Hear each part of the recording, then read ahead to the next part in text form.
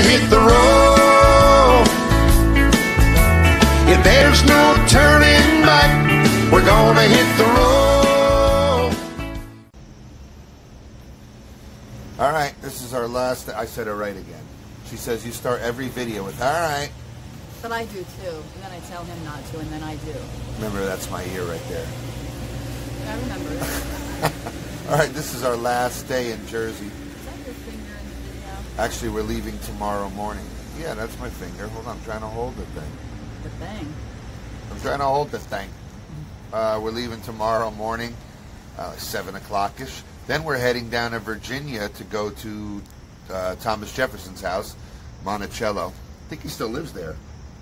We may run into Tommy. That's what I heard. We're doing the behind-the-scenes tour, so you'll get some footage of that next video. Or the video after, depending on how we feel about it. And so it's a sad day a little bit. We're leaving everybody, but yeah, we want to focus on the positive. We got to see everyone. I started smoking cigars on the trip, so it's got a hold on me. I can't stop now. It's going to sizzle me right there. It's nowhere near. Look, Look, it's ah! nowhere near you. Yeah, famous last words. Those aren't my last words. I hope they're not. It wouldn't be famous either. Well, they might. But anyway, yeah, so we're not going to make a big deal. We'll see what happens today. We're going to lunch in a little bit. Big surprise. Yes.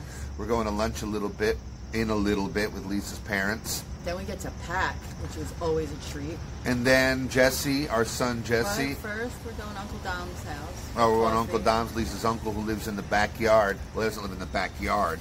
He lives in a house in the back with his lady friend, Fran, and we will be hanging out and having coffee with them. And then Jesse and Heather will be coming over to say their final farewells. Well, not their final farewells. Well, final for unless we're dying. Yes. Well, yes. Well, we're all also, dying. It's. I mean, right? Like Am I right? 60, Let's get. I don't want to get too philosophical, but we're all dying. On a positive note, it's 64 degrees today, so feels amazing. We're gonna go from I'm sitting out here like in my 30 degrees. Yeah, we're gonna go warmer from this to back home to Florida, which this morning the feels like was 100 degrees at 9 a.m. and here it's in 60s. But it's beautiful out. I'm sitting out here enjoying the morning, and Lisa's like, I'm freezing. My feet are ice cold. I'm going inside. You're freezing? Then what are you in the winter when it's 30 degrees? What are you, if you're freezing now at 65 and your feet are ice cold? I didn't say they were. What ice are you? cold. Yeah, you did. My feet are freezing. You said freezing is ice. Oh boy. All right. Anyway. It's turning ugly fast. All right. We'll see what happens today. Yeah. Bon voyage. Well, you're not going anywhere. We are. They might be. See, now this is a typical spousal argument that can turn into a big thing. But we're old now, and we've been together for almost 40 years. Lisa and I are 53. We've been together since we were 15. So we're pushing 40 years. Before you say all that, I just want to say that I've gained 8 pounds on this stinking vacation. What does that have nothing to do with this? I know, but I thought of it, and I wanted to share it with the peeps. Oh, okay. I'm sure that makes them all feel much better. But only 8 pounds? My head weighs more than that. Anyway. Okay, so whenever I smoke my cigar, wherever Lisa sits, the smoke ends up going in her face. Right? So I said to her before, why don't we switch seats, because the smoke is going right and you're over there on the right. Come over here on the left and it won't be a problem. She said, well, I'm going to go in a few minutes anyway. My feet are freezing. Well, I also said that no matter which side I sit on, even if we do a little wind check, wherever I go, it's in my face anyway.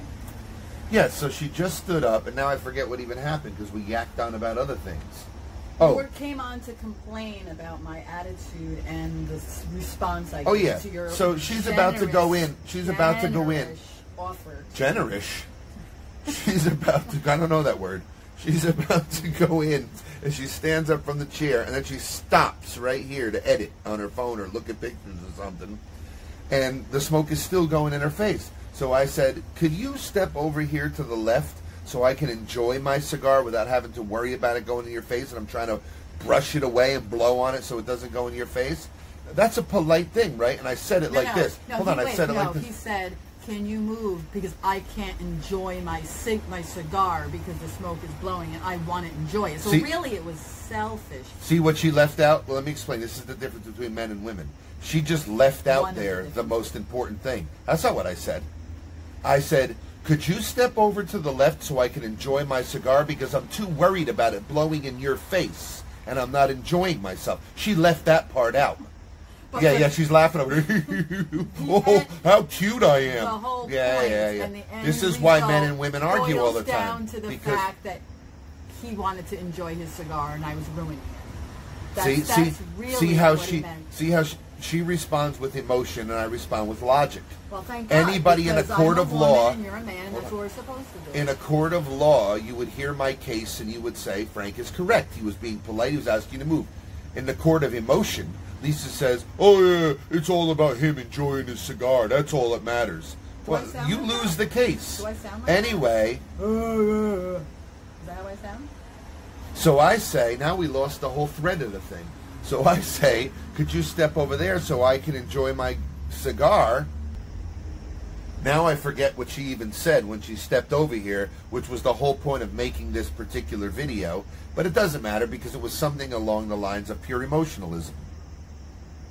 But I love her. Begin the day with the family voice.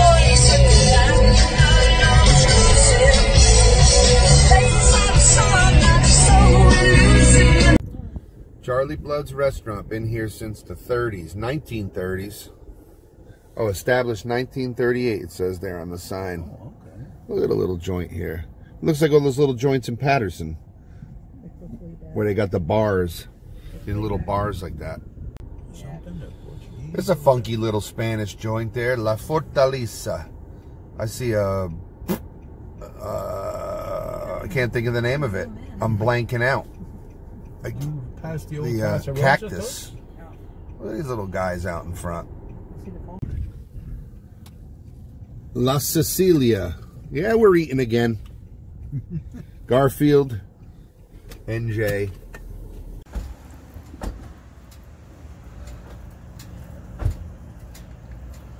All right, one final meal with the gang.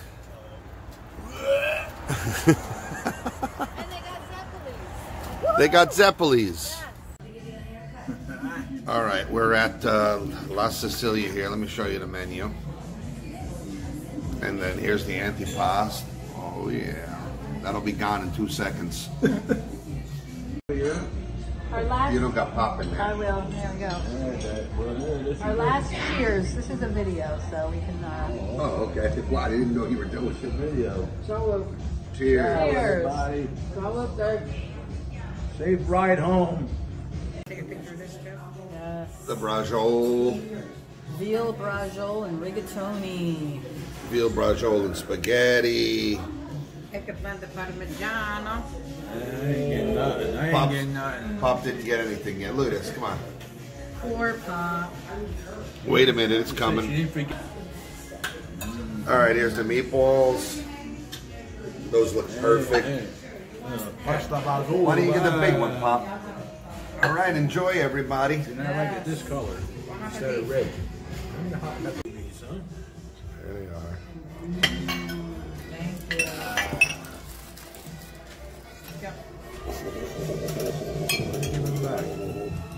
Thank you. Thank you. Yes. All right. Is it any wonder I weigh 800 pounds? All right. Got this Fiadel, and I just put a little shot of cognac in the coffee. So we're partying here, and we got some Zeppelis coming out. What are you eating? What is it? Zeppeli with butter? Is it good? We ate everything. And then some. No surprise there. Oh, look, there's a half a Zeppeli sitting there. Let's have a fight for it. I do a quarter each. No, you do it. You know he's going to do that quarter, then the other quarter. No, you're going to do it. No, I'm not. Yes, you are. I'll drop you over here. Go in and smell around a little bit. That's down here, right? In the honey. We'll pass it. The other one. They got a main store and a sub store. I think we'll pass it here. Oh, But then God. you can go and smell some stuff. I'm not going to smell it. If I go in there, I'm going to end up buying the bacon. That's all right. That'll last. That's smoke. That'll stay in that car. Start smelling so good, you cut a slice off and eat it. While I'm driving, I cut a little song. Hon, cut me off a hunk of that bacon while we're driving. Look how pretty the flowers at the Venetian, see? Well, Bellinote is one of our hot spots, but we didn't make it this time. So we ordered the food that we like from there to go, and we'll bring it back to my mother's for later, because we probably can squeeze in at least one more, maybe two more meals before the day's over. So I'll show it to you later. We just had these at the Italian restaurant. Now we came home and Albert brought these. Good God. Oh my God. I know, too. You've been buying me dinner for 3 weeks. I figure I got fatter just looking at it. Jankarelli's in Wayne on Valley Road. Now we're gonna look through some old pictures from back in the good old days. Right, Mammy? Oh, don't sound too enthused about it. Oh, yeah. Yeah, so excited.